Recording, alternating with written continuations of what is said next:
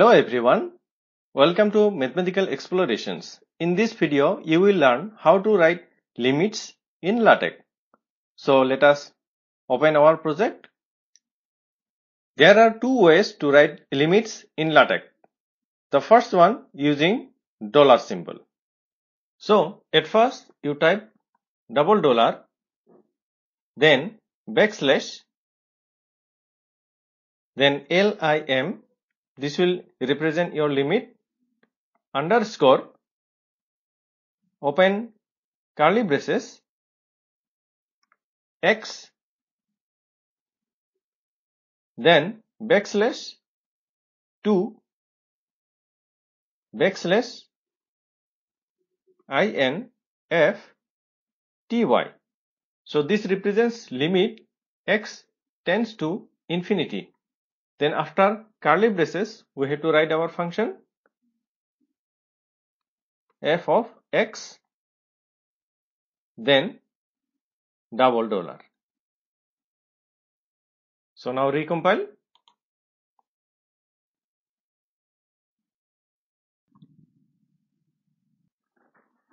So this represents limit x tends to infinity f of x. The second method using square brackets. So at first you write backslash, then open square bracket, then again backslash LIM. This represents limit, underscore, again curly braces, x, again backslash 2.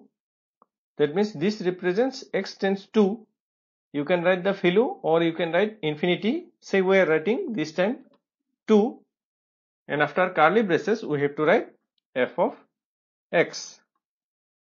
You can write equal to some value, say equal to 5. Then now we have to close the square bracket, backslash, then close square bracket.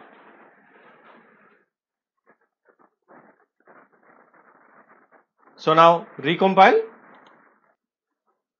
So these are the two ways we can write limits in LaTeX.